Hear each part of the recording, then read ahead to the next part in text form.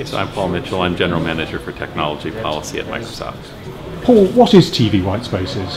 TV Whitespaces is basically the channels in a given area that are allocated for use for television broadcasting, but that aren't actually being used for TV broadcasting. So they're the empty channels on the dial. When you turn the dial and you don't get a TV picture, that's a whitespace. So why did they exist in the first place? Well, originally, the allocation of broadcasting spectrum was done in a way to completely minimize the potential of any interference between broadcasts on different channels. So the idea was you leave lots of gaps. Partly that was because the radio technology, the day when the allocation system actually came into being, which is almost 100 years ago, just wasn't all that good. So you couldn't actually tune channels as efficiently. And that legacy still stands with us today. So why is TV Whitespaces so important for emerging markets, particularly those like Africa? Well, TV Whitespaces is really important because it represents access to a completely underutilized resource that can dramatically change the lives of people living in developing countries.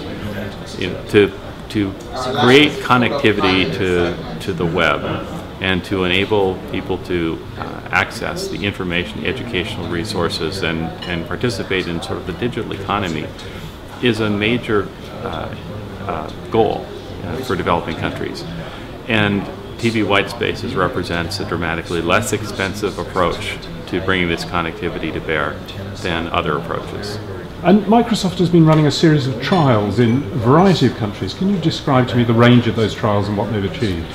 Well, we've been experimenting with spectrum in a number of areas for over a decade, starting with trials on our corporate campus in Redmond, Washington, just to see what's possible.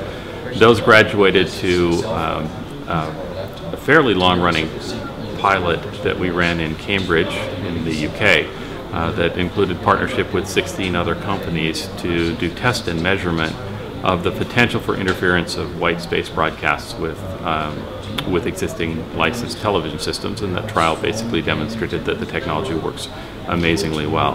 From there, we expanded to a set of commercial pilots in Singapore, which was designed to pilot different types of business models. And beyond that, now we've been involved with Indigo Telecom and the Kenyan government and USAID in the creation of a network in Nanyuki and Kilima in Kenya, bringing broadband connectivity to schools, community centers, healthcare facilities, and government offices in places that up till now had no access to this at all. And once the trials are over, where does the process go? Well, I like to think of them not as trials, but as actually deployments, because that is, in fact, the goal. We know that technically this works. This is really all about bringing the technology to market in a way that will enhance the lives and connectivity and options of people in all different parts of the world. And why is Microsoft doing this? What's the motivation for the company?